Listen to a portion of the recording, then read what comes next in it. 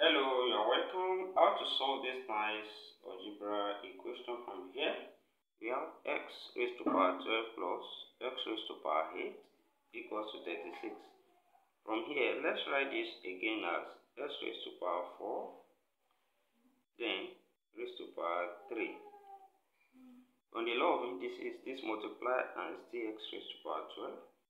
Then plus, here same thing, we have x raised to power 4. Then raised to power 2 and is equals to 36 from here.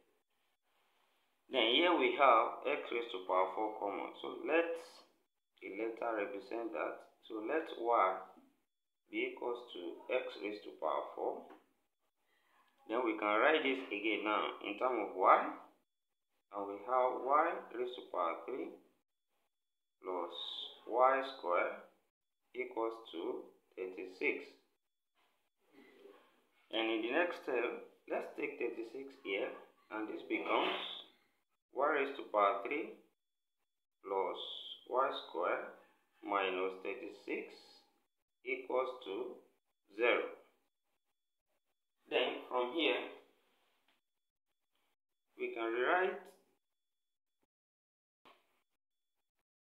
y squared as minus 3y squared plus 4y squared will give us plus y squared. So this becomes y raised to power 3 then minus 3y squared plus 4y squared then minus 36 equals to 0.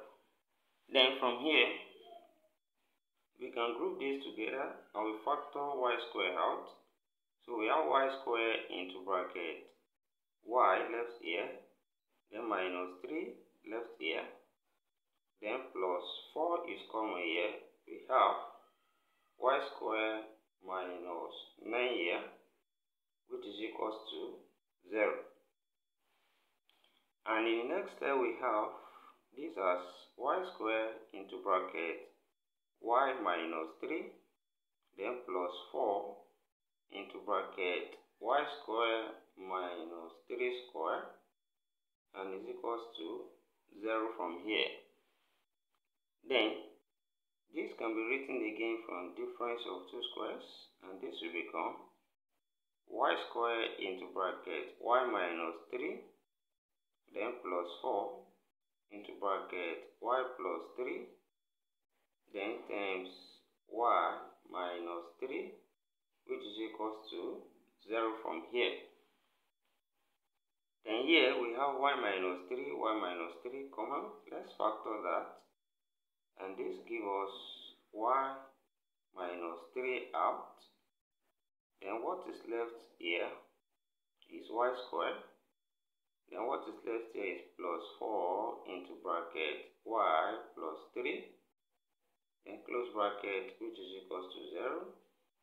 And here, 4 open this bracket here, this becomes y minus 3 into bracket y squared plus 4y plus 4 times 3, that's 12, then equals to 0 from here. Then here we have two cases.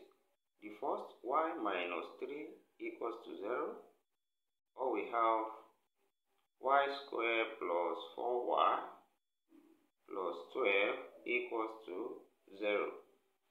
And on this side, y is equals to 3. And from here, let's check if we have a real solution here using the discriminant. B squared minus 4ac, where b here is equals to 4, a is equals to 1, b is equals to 4, and c is equals to 12. So when we substitute here, discriminant now equals to 4 squared minus 4 times 1 times 12.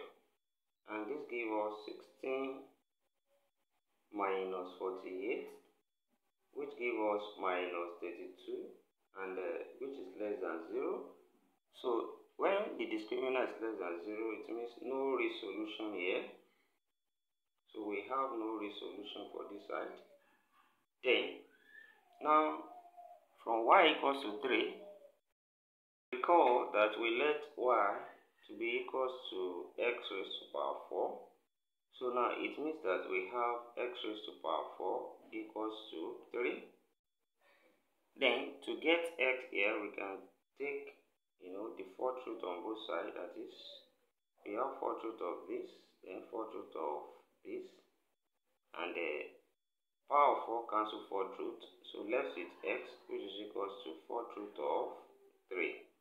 So here we have the value of x here to be equals to fourth root of 3. To check from what we have, which is x raised to power 12 plus x raised to power 8 equals to 36. Now let's substitute the value of x here.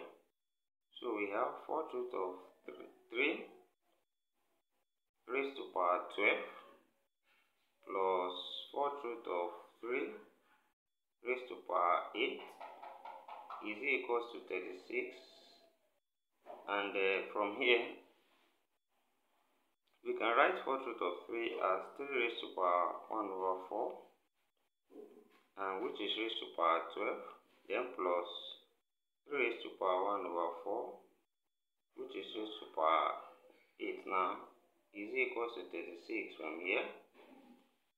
Then when we look at this, since this multiplies from the law of indices, 4 will go here 1, 4 go here 3, and we have here remain 3 raised to power 3, then plus here the same thing, 4 go here 1, 4 go here, that's 2, and we have 3 square now. Is this equals to 36 from here? Then we have 3 raised to power 3, that's 3 multiplied itself 3 times, which is 27, then plus 3 square, that's 3 times 3, which is 9. Is this equals to 36 also? Then when we sum this up, this is 36 here, which is equals to 36 on this side. And we have left hand side equals to right hand side. And hence we can conclude that x here is same thing as fourth root of 3. And that's the value of x in this given problem. Thank you for watching. Don't forget these steps. Subscribe for more exciting videos and turn the notification bell on. Share these videos. Give a thumb up and put your comment in the comment section. Thank you and see you next class. Bye.